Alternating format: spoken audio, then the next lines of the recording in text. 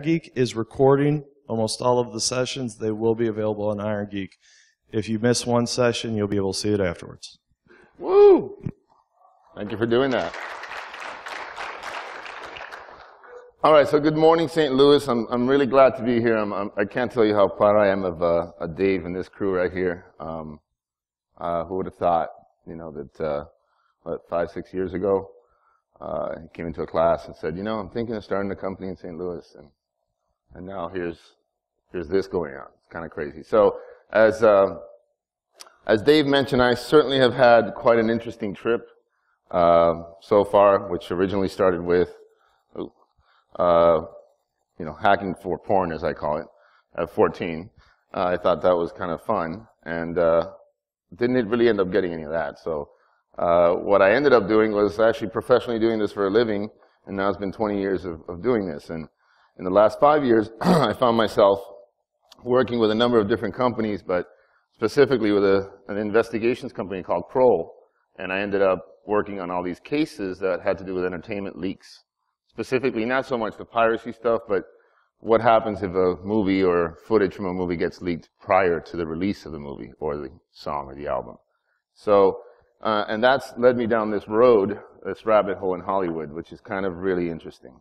And I'll tell you a lot more about it. It's a world that most people don't really, especially most people in our industry, really rarely get access to. Be on set and actually go through and follow the making of a film from the camera and its inception and development all the way through to distribution. And I've had the blessing of having worked with some great folks. Like I said, Oliver Stone is a good friend now. There's a number of different movies in development that I'm working with, some of which I can and can't talk about yet, but it's been a trip. So a little overview here is, I'm not even going to start with the motive and stuff. I'd like to start with a little old school hacking. What's the password? Password? No. 1, 2, 3, 4, 5. No. Do you have a dog? Yeah, her name's Muffin. Is a password Muffin? Yes, it is. Come on in. Well, the funny thing about this is still true to this day. And in fact, even more so in Hollywood than anywhere, because most people don't realize that there is no such thing as an IT department in the making of a movie. And there's certainly no such thing as a security department in the making of a movie. There may be an IT department at Universal and Warner Brothers, but there isn't an IT department in the making of a movie. Okay, so the production life cycle of a film, which is kind of mind-blowing when you think about the fact that they're spending, I don't know, $100 million, $200, $300 million making a movie. You know how many startups we can start in here with $300 million? And they don't really get the fact that it's all digital. So they still have this mentality that there's a can of film and they're like carrying it around. And that's not the case. Even in those cases like Savages, we shot it on film, but that film was never used. It was really only used to capture it, but the moment it's being captured, it's being encoded into some sort of digital format. You have things like camera assist, which are what you're looking at when the film is being shot. And all of that is digital. There is no editing done that is not digital. So the entire process is a digital process. And sure, they know Final Cut, and they know Avid, and they know all these different things, but they really have no idea how vulnerable this is. And one of the biggest things that they often come to me with is, well, what's the motive? Well, the motive now for a lot of hacking is no longer curiosity. And especially when it comes to things of this nature. It's really money. It's all financially focused for, let's say, the black hats of the world.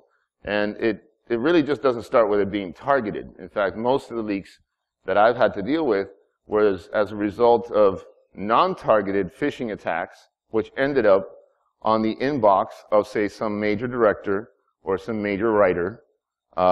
So it really is financially motivated once they figure out, hey, is there any way to monetize this? And I'll talk about one. There's a little-known rapper from Detroit. There's only 2 rappers in Detroit that are well-known.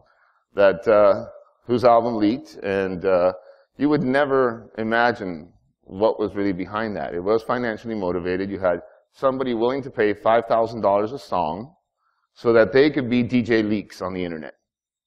And they could say, we've got the song before anybody else does. That's it. And this person was willing to pay $5,000. Was he the hacker? No. There was a group of hackers in Germany, and there was a broker in England who took care of the money going back and forth. Who would have thought that that was actually going on? I certainly didn't, right? So money is the motive. Financial gain is the motive. And if they can't figure out how to monetize data, in this case, content, then they're just going to troll them. It's that simple. So, well, what do I mean by trolling? If you guys don't know this yet, the Urban Dictionary says this is being a prick on the internet because you can be. You know, typically, you want to unleash one or more cynical or sarcastic remarks on an innocent bystander because it's the internet. And hey, it's the internet. We can do that. Trolls' intentions. Well, what are the intentions? Again, if it's not financial, what are the intentions? Well, obviously sabotage, disruption, basically to trigger conflict of some sort. Okay, so it could be vandalism, for attention, you name it.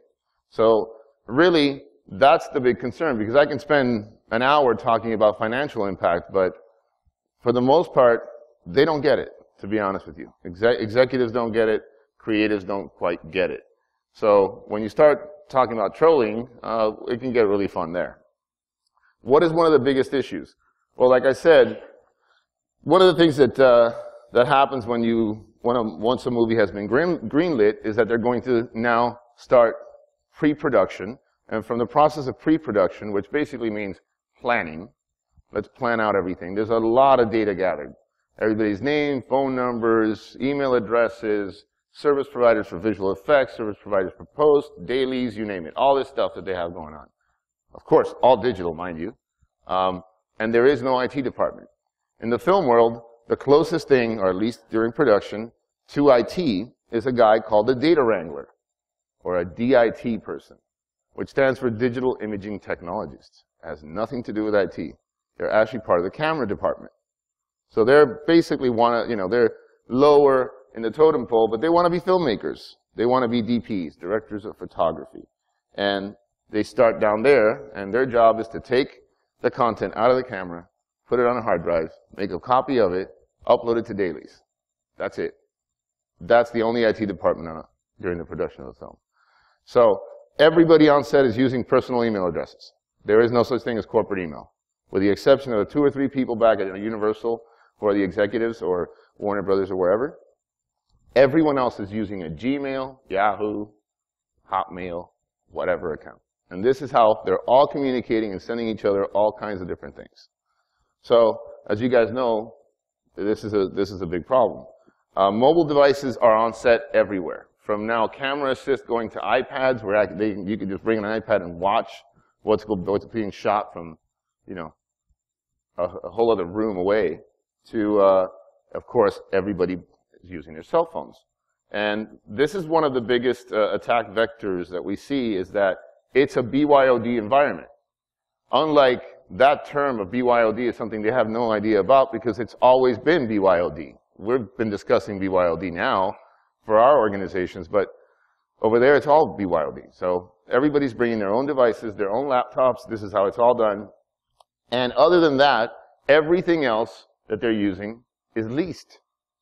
And you'd be surprised how many times leased equipment goes back to the company with content on it. There isn't any policies or procedures to clean that data off of these hard drives, off of these cameras. It just goes right back. So with the mobile devices, they're a lot more vulnerable to phishing attacks, because one of the things is that URLs, most people ain't going to go and enter a long URL. If you're sent a link, you're going to click on that link. And it's real easy to make that link look like a legitimate link, and behind the link, it's not a legitimate link. So users are very prone to clicking on it, on any link they're being sent. Hey, check out the latest dailies from today. Here's the link. Hey, check out what we're looking at for wardrobe. Hey, check out all these different things. Now this, for a movie that's unknown to most of us, doesn't really matter. But I'll give you a good example. Right now, J.J. Abrams is the new director of Star Wars. And he's just quite a budget. It's something close to $500 million for the next Star Wars. It will be probably the most expensive. Currently it's Spider-Man. Star Wars will be the most expensive film produced by Hollywood.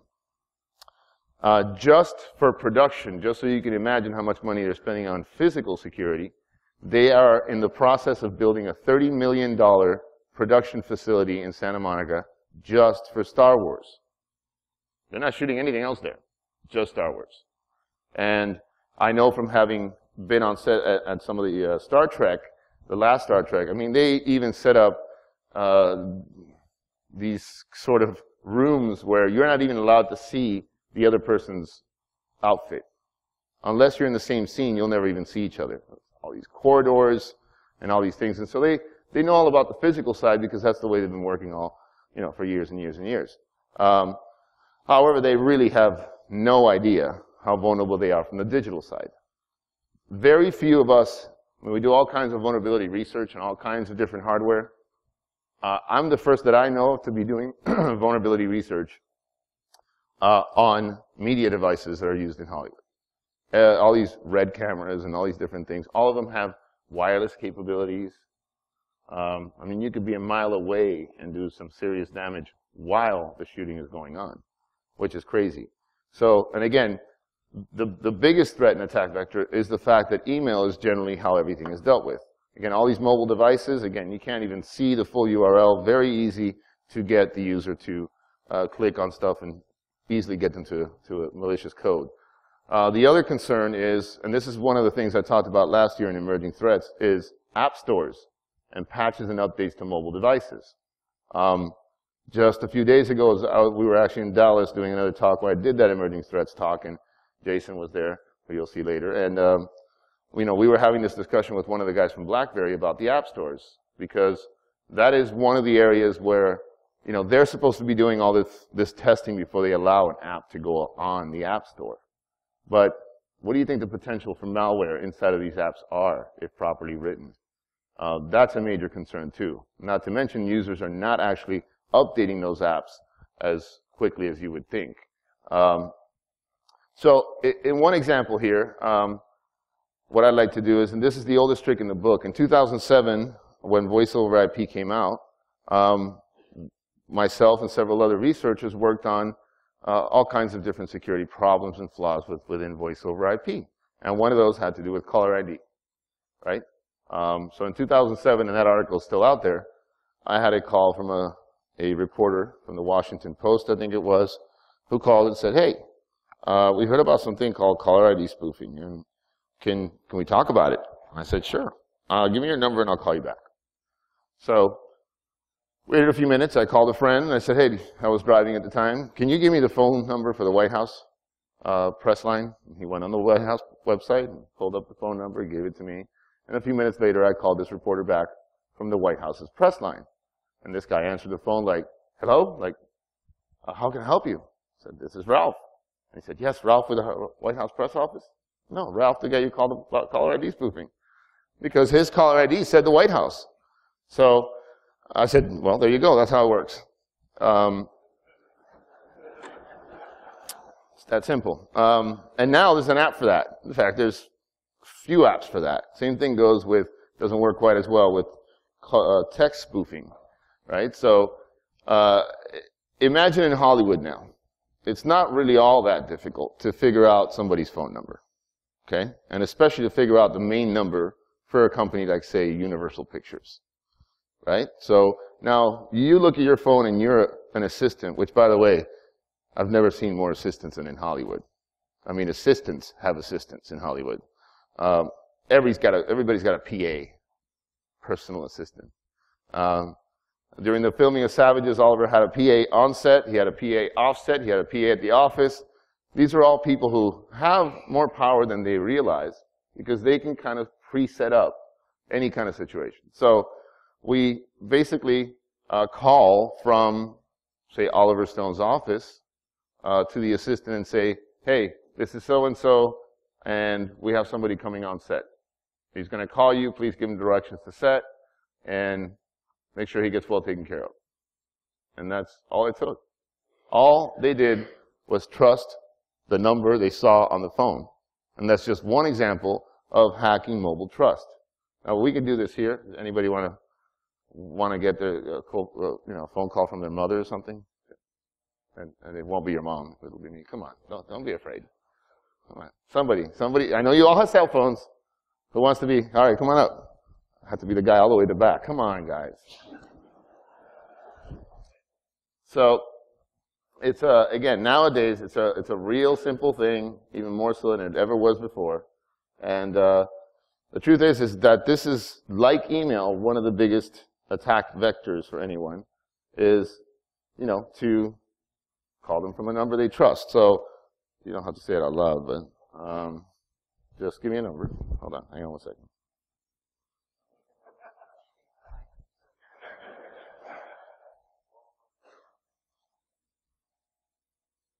And the funny thing is that, if you go look at from a forensic perspective, if I were to go and look at my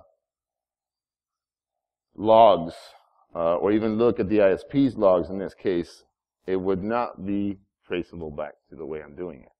So, it would not be usable in court. So, hold on, do it this side. Mm-hmm.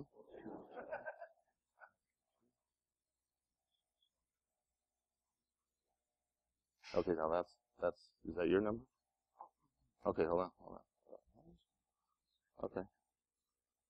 Yeah.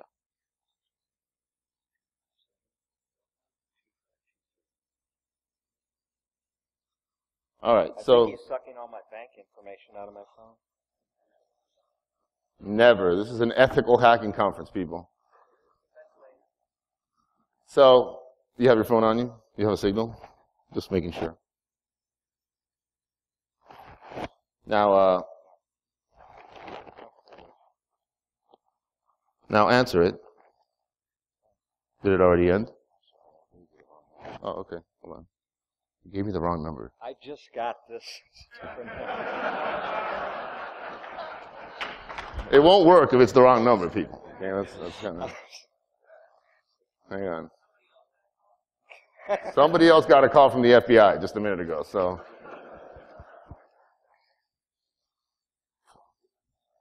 No problem.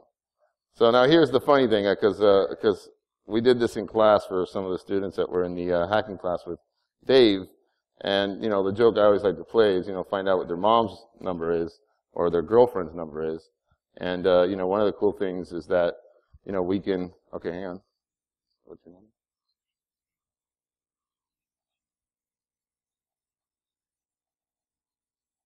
And then any number you know by heart.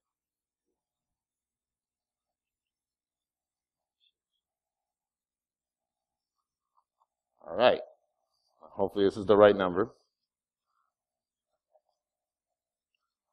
And what I'm going to do here, so you guys can just see, social engineering is one of my specialties. It's a lot of fun to do, and I like doing it in person. And you'll meet some others out here too, like Jason, who's also great at doing that. And this is really quite social engineering. So let's see if you get a call here. All right. And what I'm going to have you do is put the, all right, answer it.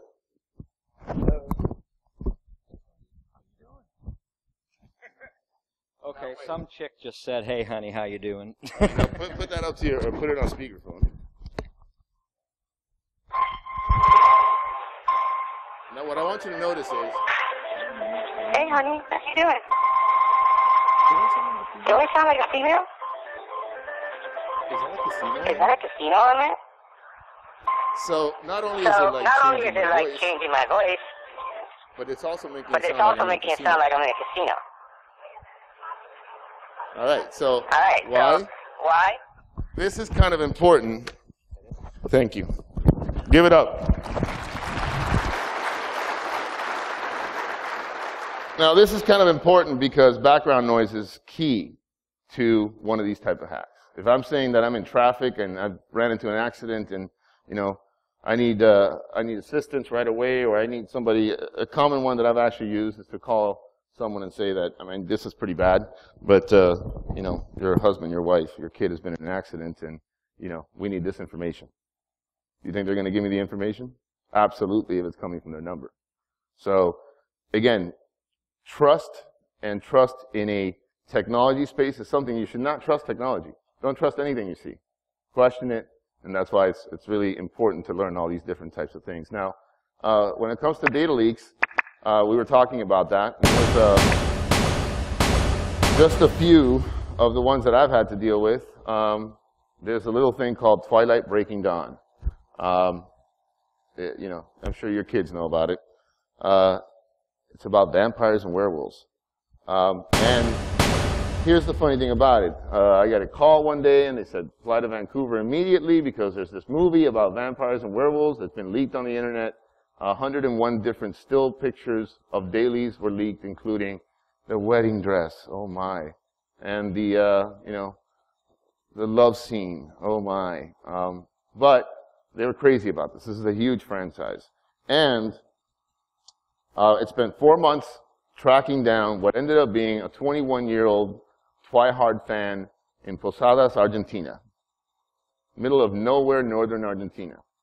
This 21-year-old girl was just a fan. And what happened there was that they, of course, went after her with all their legal might. And I told them when we were doing all of our forensics, this girl couldn't have been the hacker. Okay? She's using Windows 7, for God's sake. Okay? So, but they decided that's who we're going after. And I said, no, look around her, look at who she's talking to, look for her boyfriend. There's a higher probability that that's who did the hacking. She just did the leaking. And if you go to court with this, you're not going to win because there's no proof that she did the hacking.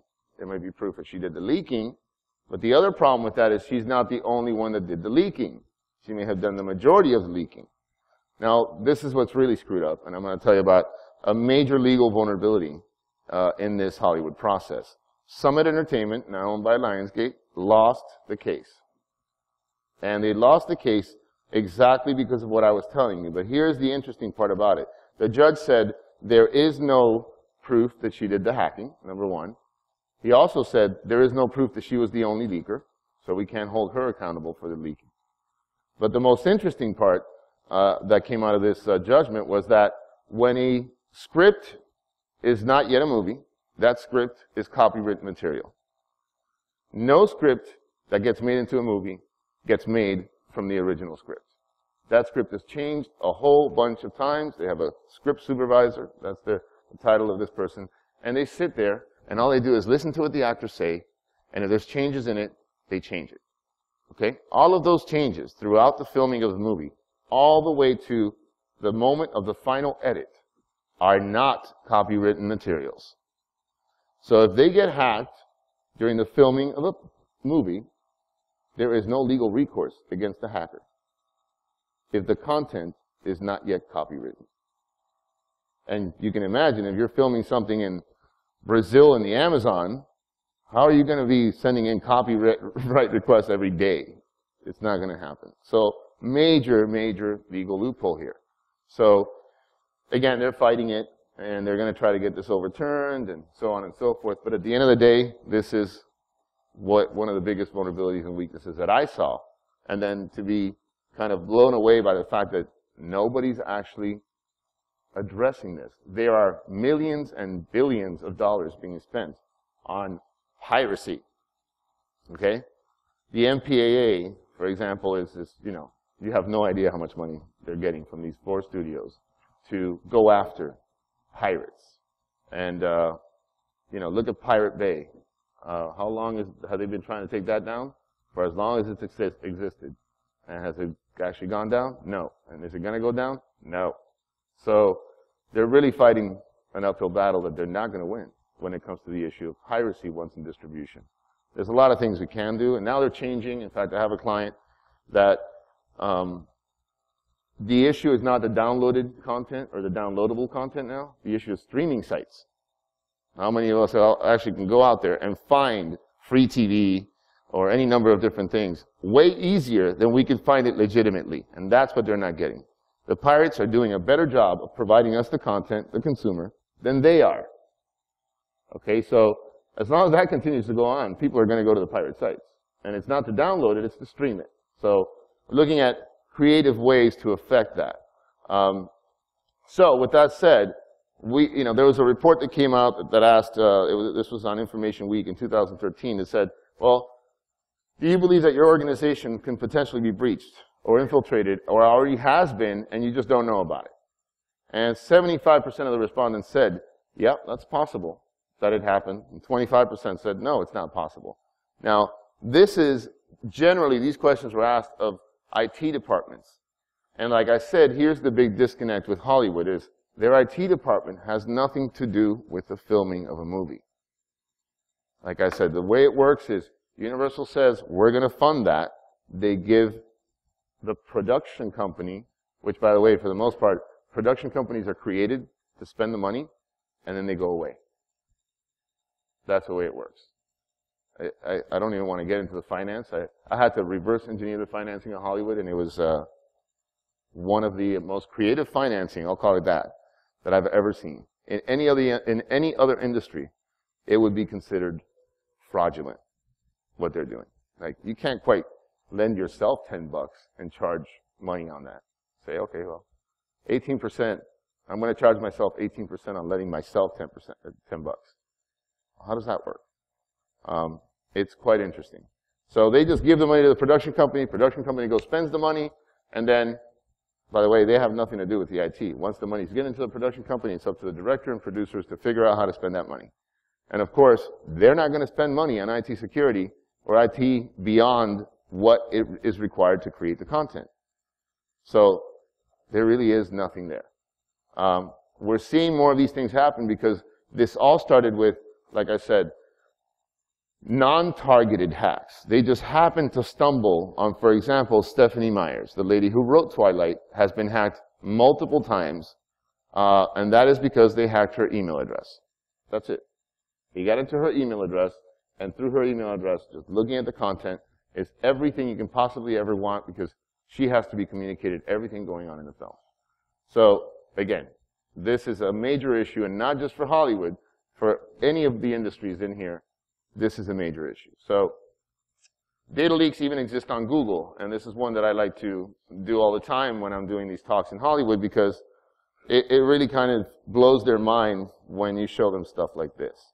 Let me give you one example. Here, I did some simple Google dorking, right? See it up there? And basically, all I did, I'm going to step out here so I can see, is I put in site : Warner Brothers file type doc, and what else did I put in there? Potter. Okay, and we have a few results here that come back that are Word documents that are sitting at a Warner Brothers website that have the word Potter in it. Of course, I'm talking about Harry. And in these documents, you will find some interesting information, especially since metadata is still inside of these documents, meaning deleted stuff. Anything that was deleted from these documents is still in these documents. They have not been properly redacted. So there's all kinds of stuff we can find in there. And from there, I actually found this page. Let's see. See that? All right, so one of these Word documents had some links to a login. And then I went through and did the same thing, but using in-URL login. And what you can see here is, if you didn't know anything about anything, and you're trying to target Warner Brothers, we have all kinds of logins to all kinds of sites, such as the Starware virtual operating system, such as the director login for Warner Brothers, such as, their community screening events, so you can screen movies online. Of course, these are not movies that you're supposed to be seeing. They're not yet released. And there's pages and pages of this stuff, right? As you can see. These are all logins to different Warner Brothers resources. So if we were enumerating and footprinting Warner Brothers to get hacked, there's a whole bunch of hosts here we can hack that we wouldn't have known about otherwise. And from there, I found this. A Word document with links to some internal FTP site that has high-quality Harry Potter video, straight out of production. These are not promotional materials. These are not cut yet. These are straight up raw video in high quality of Harry Potter. Now, I picked Harry Potter so we wouldn't be showing you a movie that has yet to come out, because obviously that would be unethical. But you get the idea. I mean, it's ridiculous that this kind of information is this easily accessible for an industry that is so closed that you would think, oh, come on, it couldn't be. It could not be that we've got all kinds of UC clips up here. And of course, you could do this to Universal, you can do this to any one of these organizations, and I've always found that there's a lot of different data here. So Google's great for all of this, and of course there's other things. Now, hacking wetware. This is hacking the people. Like I said, this is really where it's at. Why? Because there is no way to patch human stupidity, and people will be stupid. They just will be. I don't know. Common sense is just not all that common. You have sometimes 200 or 300 people involved in the process of the making of a film. Okay, there's, yeah, all the actors and directors and producers, but then you should see it's a roving, moving city with 18-wheelers that have everything you can possibly ever think of and need related to that film. It's quite astonishing to watch this all go down. And it moves around from day to day depending on where you're filming. So hundreds of people involved in this process, all of them using personal email addresses, all of them using personal cell phones, personal laptops, personal iPads, all on set, all, of course, using Wi-Fi all over the place. You don't think there's some serious potential for leaks there? So when it happens, you wonder how it happened. Take the Tarantino leak, for example. His latest project was, the script was leaked and he only shared it with 5 people. Those 5 people were actors that he wanted to play in that movie. And even though it was physically shared with them, someone digitized it and sent it to one of their agents. And in that process, somebody was hacked and it got leaked. Now, back to my first slide about the motive. If we were going to talk about cost, what do you think the cost of that, which now Tarantino said, I'm not making the movie anymore. Because the script got out, I've been spending 2 years writing this thing, I'm not making the movie. Beyond the cost of what was lost in production, the money that they would have given them to make the movie, there's a lot of people's jobs who are now on the line because they're not making that movie. So we're talking about hundreds of millions of dollars, and that's not taking into consideration how well the movie may have done in the box office. So the hacking wetware is really where it's at when it comes to Hollywood. We hack the people, okay? And there really is, it's very difficult because the email threat is the biggest threat. And while spam, as we know it, has gone down to some degree, it's bounced back. And it's bounced back in a way that, I like to call weaponized email. Because it's no longer just spam. It's now links to malicious sites with malicious code. You guys all heard about the Internet Explorer vulnerability that's out there, that everybody's freaking out about. Now, that's a hell of a lot of computers that you could potentially write malware for and redirect people to a site. And then, boom, you've got now access to not just Hollywood people, you got access to potentially millions of people around the world's computers. The U.S. is, however, the prime target. And it's the prime target. One of the slides I had a few ago before I was telling you about Twilight said some stuff about China. Now, I worked with these filmmakers who made a movie, which is not yet out. It's a documentary about Tibet. And they went out to Tibet, or tried to, anyway, during the Olympics in China. And pretended to be carpet salesmen and got themselves into the Tibetan area to interview some monks, and they were working with the Dalai Lama's group, and so on and so forth.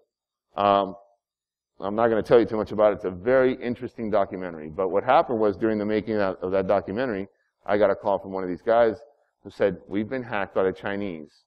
And he wasn't kidding. This hack was not a simple hack. This was a huge hack. They hacked everyone in the United States involved with it, including, and you guys heard of this one, including a little girl, not a little girl, but a student in college who was the leader of a Tibetan activist group who was communicating with them. And that lady's email was hosted at Google. And you guys heard about this when Google said, we're pulling out of China as a result of that hack. Well, that's what this film was about. She was We determined that. Google determined that. But she was helping out with this film. So China, they say, well, what is the threat? It's a huge threat, not only to Hollywood, but to everyone. I've had, not far from here in Oklahoma City, had a client who got completely pwned by the Chinese. And I mean completely pwned. He didn't even know until the Chinese decided that they had enough data and, again, beyond monetizing, because this is more intelligence, and they decided, you know what, we're going to start trolling. So they locked them out of their entire system. No administrative access. All users were gone. The whole domain controller had been wiped away. And they literally had to rebuild the entire network from scratch. So the U.S. is the prime target, not only for intelligence and monetizing hacks, but other things. In another situation, and imagine if this happened to you, we've seen this ransomware stuff, right? You guys have all seen this, right?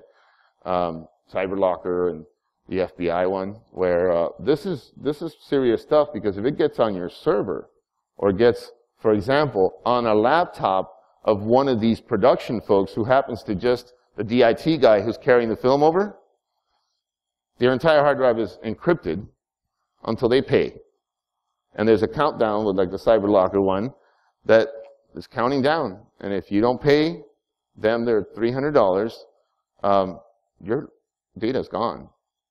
And trust me, we've tried to do forensics on this, and no, it's pretty locked up. So ransomware is a serious issue for anyone as well. And again, the problem is that the weakest link is the people. And they fall for this sort of thing. This is the most increasing vector of attacks, has to do with just targeting the human psyche here and the human's stupidity, as I said before. We really are still not doing enough. In this chart, same report, they asked, what are the most effective security practices that your organization is doing? Internal or external threats. And you'll notice that, we got firewalls up there, and encryption, and VPNs, and you name it. All the stuff we all hear and talk about and have to implement in our organizations. However, notice all the way at the end of this is end user awareness. They literally answered that end user awareness was the least successful practice that they had. What that tells us is we really are not doing enough to teach others about the problems in security. It's great that we're all here. It's great that we're all talking. But we're not the biggest problem. The biggest problem in security is the consumers. And, it's my mom. It's my dad. How many of you get a call from your mom or dad all the time with, my computer's acting slow? I think I have a virus. And, of course, we're the technical support department for them. So we have to deal with this all the time. So last but not least, I want to talk about Spielberg here for a second, and actually George Lucas, two major names in Hollywood. In 2013, Spielberg predicted at a UCLA, or I forget if it was UCLA or another university, that he was talking about the implosion of the film industry as a result of 6 major $200 million budget films failing at the box office. We've already seen some major failures at the box office with several $100 million films. But he's saying that in 1 year, 6 major movies are going to come out that are going to bomb at the box office. They're not going to make the money. By the way, Hollywood bets on the first 3 weekends. That's it. They have all kinds of other deals that I can tell you about, but the first 3 weekends of box office sales is what they bet on. They look at that as being the main thing of how well a movie does. So, what do you think? Now, Spielberg didn't say this, and then George Lucas came right behind him a couple of weeks later, speaking at USC, and said the same thing. He said, I agree with Spielberg, there's going to be a major implosion that's going to change the film industry as we know it. As a result of 6 major films, or whatever, several $100 million films, bombing. Okay, now, as IT people, do you think that's going to happen as a result of the movies just sucking? It's possible, because there's some big movies that suck. But if you ask me, it's not going to be just because of that. I think, and I predict here and today, that it's going to happen as a result of some of these movies getting out on the internet before the release date, before box office releases. And if that happens, people ain't going to go see them. And if they suck, they're really not going to go see them. So this is going to happen.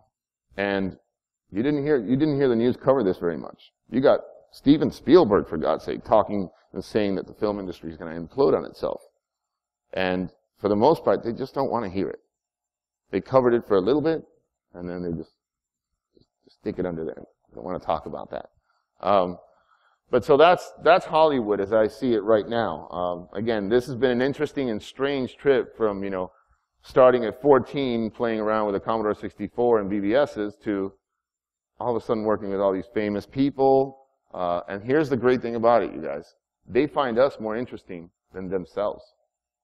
They think hackers are the coolest thing since sliced bread. And this could be anyone from John Travolta to Oliver to, Benicio del Toro. All these people I worked with would want to spend hours upon hours talking about hacking. That was what they were interested in talking about. Well, I wanted to find out, hey, how was it making heat? And, well, how was it doing that? Oh, they just wanted to talk about hacking. They thought it was the coolest thing ever. So this is an area that you're going to see a lot more films being made, too. And so that's a whole new world for us. Being a technical consultant to a film, I mean, they really do need the help. Because how many times have we seen a movie and sat there and go, what the hell is that screen? What kind of computer is that? It's all the time. So, in fact, that was one of the things I was really proud of when we made Savages was, I got my 5 seconds or 10 seconds of fame in the movie, 27.5 minutes in. I'm Wiley the sound guy. That's my scene. But that was not really why I was there. I was there to consult Oliver and tell him, you got to change these lines because hackers don't talk like that. Okay? And his words to me was, well, I don't know. I'm just a writer. I'm making it up. And that's true. They're making it up.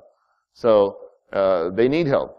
And we're more than happy to give them help because it's a really interesting world to watch. But the thing I liked the most was I literally had friends ship me DEF CON badges and all kinds of different stuff from the real world to put it on set to make sure that it felt real, that it looked real, that the screens looked real, and that the actors didn't sound like idiots when they were saying, oh, it's encrypted, as they usually will. So it was a lot of fun, and it's still a lot of fun playing around in this world. So Hollywood is very vulnerable, and you are going to see a whole new world and a whole new market open up in Hollywood for us. It doesn't currently exist. It is in the process of its creation, which is people who can focus on this content and following the content. So with that said, don't feed the trolls, okay, which is what Hollywood does. They are feeding the trolls. They are just, they're about to get a big wake up in the next year or two. I can tell you that from our intelligence of what's going on and the communications that we're seeing. And not just from China, but from all kinds of different places as they're trying to figure out how to monetize the fact that they have gotten access to such content. So that's pretty much it when it comes to Hollywood. Like I said, it's been a real interesting ride so far here, and it's just beginning because there's a lot of crossover between our experiences and our knowledge in securing environments and systems and our experience and knowledge as content. So it's a real interesting situation to be in for all of us who are doing this to really mitigate a lot of the risks involved with computing systems. But at the same time, the stories and the things that we go through are the sort of things that movies are made of.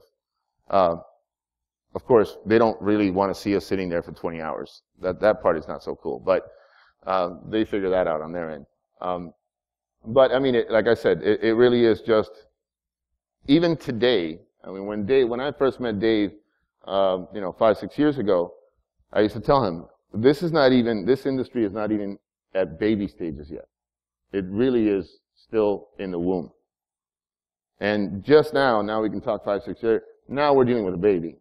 It is still a massively growing field, and there's so much more to go. Maybe in the next 5 or 10 years, it'll be in its teenage years. But even still today, it's a baby, across the board in all industries. So, again, Hollywood being no different. And again, for me to be up here talking to you guys after, doing all this stuff that you guys are doing today, and then somehow end up working with, These big names, these big directors, these big actors, and they have no clue about computers and security. And they don't even have the staff to support them. They don't even have the infrastructure to provide security for them. It's just crazy. So, kind of giving it away. Now, with that said, I'll tell you something I don't talk about very much, which is what I've been doing with them and working on. I call it context inspection. What I've been working on is designing software that looks at traffic in the perspective of context, not what flags are turned on, is it stateful, is it looking at all of the communications across the workflow process and looking at the context in which those communications are happening. Building a baseline and then basically alerting if anything deviates from the baseline. So I'll give you a simple example. Jason and I send each other pictures all the time. They're always of Jason, of course, giving awkward hugs. But that's the context. This is how Jason and Ralph typically communicate.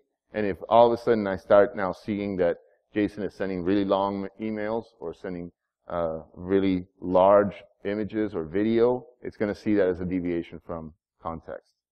And it's going to say, hey, Jason's now sending you stuff he doesn't normally send you. And that's enough for us to look into it from an incident response perspective. And the whole trick is to be prepared to deal with it, to actually be able to take that data to court. It takes 3 to 4 months in all of these cases to be able to get the data because we have to subpoena the data. Go to Gmail. Hey, give me the logs for this. Go to Hotmail. Give me the logs for this. So it is really a real pain in the butt to go that route. So think about it this way. It's not about intrusion prevention or detection so much as it is as intrusion resilience. You have to keep in mind that you will get hacked. It's inevitable. The question is, how quickly can you identify that you've been hacked? Number one. And then secondly, to have some sort of plan of action on how to deal with that. Make sure that if you've detected that you've been hacked, that you have the capabilities to have that data in a way that can be used in court and that doesn't require 50 different lawyers to go and subpoena this information from the ISPs. So that, for the most part, most of us really don't think about that. We only deal with the forensic aspect of it after the fact. So intrusion resilience, remember that. Start using that when you're talking to your upper level management. It's about resilience. We will get hacked. Setting the expectation that we're doing everything we can to not get hacked, good. But setting the expectation that we will not be hacked, bad. You will get hacked. We will all get hacked in this room and beyond. In one way or another, some data of ours is already currently being hacked. Okay, so it's going to happen. The question is, how quickly can you identify it? With that said, thank you guys. Like I said, pleasure to be here. Thank you, Dave. Thank you, St. Louis. And, anytime you're in Hollywood, give me a call.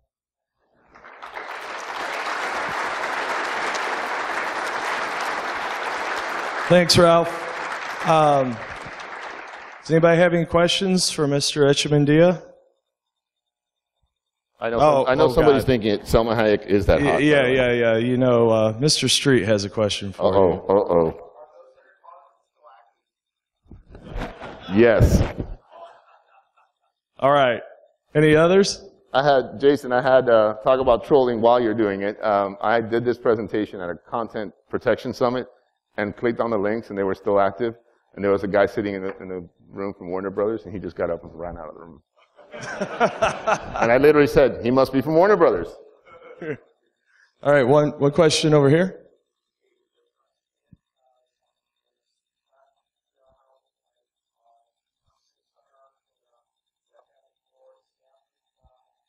Absolutely. DreamWorks and Pixar are a lot different than the majority of the bigger studios. And they're as big as they are, they're considered like the smaller production houses. Even though DreamWorks and Pixar are huge, they still work with the Universal. They still work with the bigger studios for distribution. But they are a lot tighter. However, generally the way that they see things there is that nothing is connected to the internet, and so nothing that's used for creative development is connected to the internet. So the way that they tend to think about it is, we're pretty secure because those servers, those systems are sitting behind a room that's not connected to the internet at all. But if you know anything, you have to realize that even though it's not an internet-connected system, there is still vulnerabilities, there's still potential risk there. The way they address that is a lot of physical security. So you'd be surprised that you can drop USB sticks on the parking lot of a bank, and you're almost guaranteed that some employee is going to plug it into a banking system. Not so with a DreamWorks or Pixar. They really have serious policies that they follow when it comes to that issue. So, thank you. Anybody else? One in the back.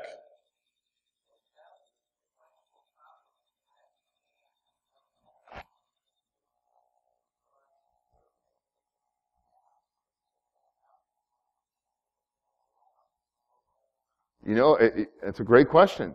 And it's a question that I ask all the time. Well, here's the biggest problem. It's a structural business issue, right?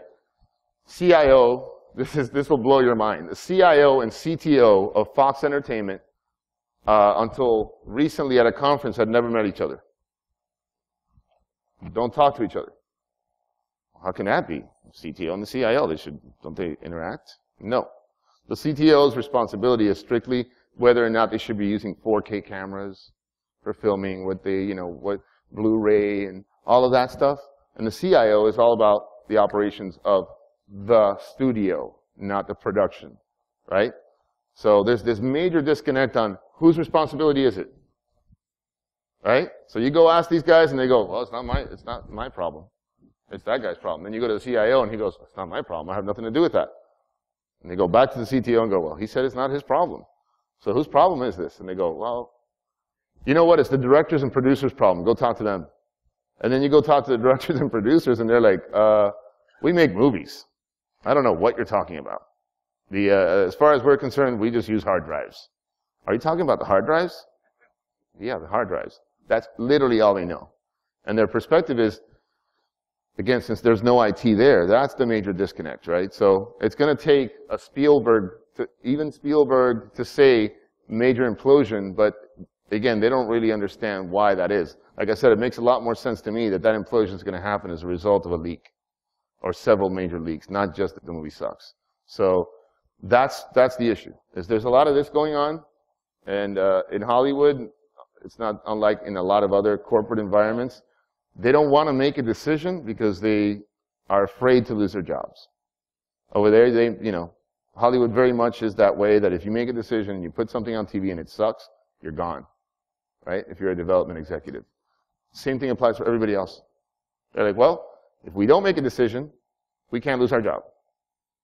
So, right, that's the biggest, hurdle to overcome over there, is that they're still doing this. Not our problem, not our problem, look at them. And in the meantime, like I said, the vulnerability's there, but the market doesn't quite exist yet. So, that's why I think, to some degree I'm trailblazing there, because I'm getting in front of their faces and doing these type of things. Typically, as part of this presentation, what I'll do beyond the little phone trick is I'll actually hack the organizer. I didn't want to do that today because it doesn't even make any. But I'll hack the organizer of the Content Protection and Piracy Summit in Hollywood, and I'll hack their assistants, and I'll show how a Trojan works, how I installed the Trojan, and then the funniest part is when you start showing the file structure and, look at their files, they're still kind of looking like, they don't quite get it. Then I turn on their microphone and turn on their camera at the office, and they're like, holy crap. And it takes that for them to start realizing how much of a problem they really got. Finance, healthcare, they've all got things like PCI and HIPAA that are pushing the envelope on having to have a solution. Not the case with content creation. So, awesome. Thanks, Ralph.